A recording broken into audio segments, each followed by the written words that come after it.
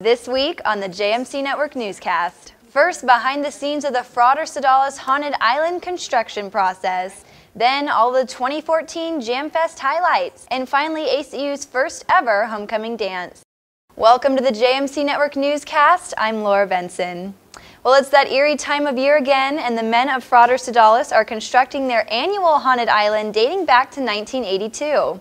This year, children under the age of 8 will not be permitted admission to the Haunted Island due to the level of terror that is being incorporated into this production. Take a look at all the behind the scenes that went into building this spooky creation.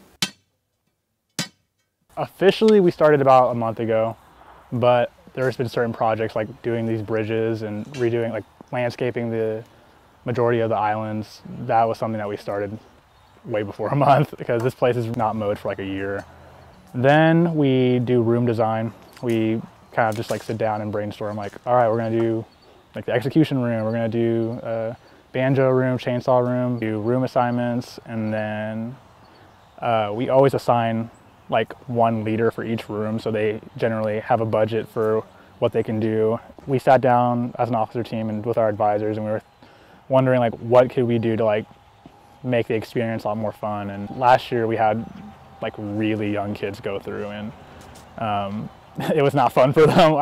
It's not even fun for us, honestly, to scare little kids. We added a few more rooms this year that a little bit more intense. I mean, just be prepared. It's gonna be a fun time. Buckle up. Buckle up. Well, the island will be in operation from the 23rd through the 25th and the 29th through the 31st of October at 401 North Loop 322. Admission is $10 per person. Well, Jam Fest, ACU's biggest on-campus musical concert, was moved indoors to Moody Coliseum due to weather conditions. However, no amount of rain could put a damper on this year's Jam Fest performances. Roll it. It wants what it wants, the heart does.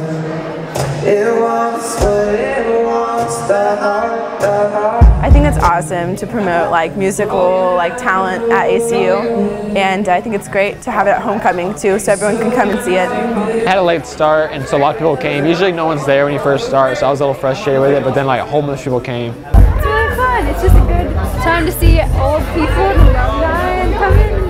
Yeah, it's great. This set is kind of new, but I've had the band since like my freshman year of high school, so like 6 years. It sounded pretty good. From where I was, it was a lot of fun. The Black Students Association and Wildcat Rain teamed up to celebrate ACU homecoming with the first ever ACU homecoming dance, themed all-white masquerade. Take a look.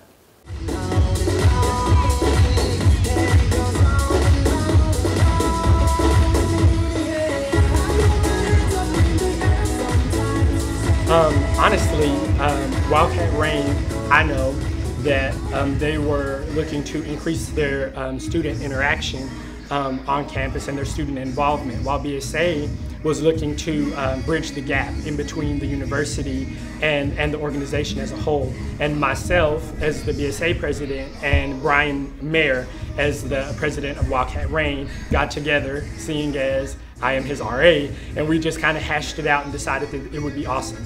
The inspiration for this homecoming dance was that the Black Students Association really just wanted to have a place after homecoming where people could come and hang out and kind of see the faces behind BSA. It's really fun. Coming to ACU, I didn't know if they're gonna have any dances, and I love dancing. This is really fun. So I'm glad that they have this, and it's a good opportunity to get a whole group of people that might not know each other and let them all let loose, especially this homecoming weekend. Well, for more stories and breaking news, go to acuoptimist.com and like our Facebook page, The Optimist, for the fastest way to keep up with all the latest breaking news at ACU. As always, thanks for watching the JMC Network Newscast. I'm Laura Benson. Have a fabulous week.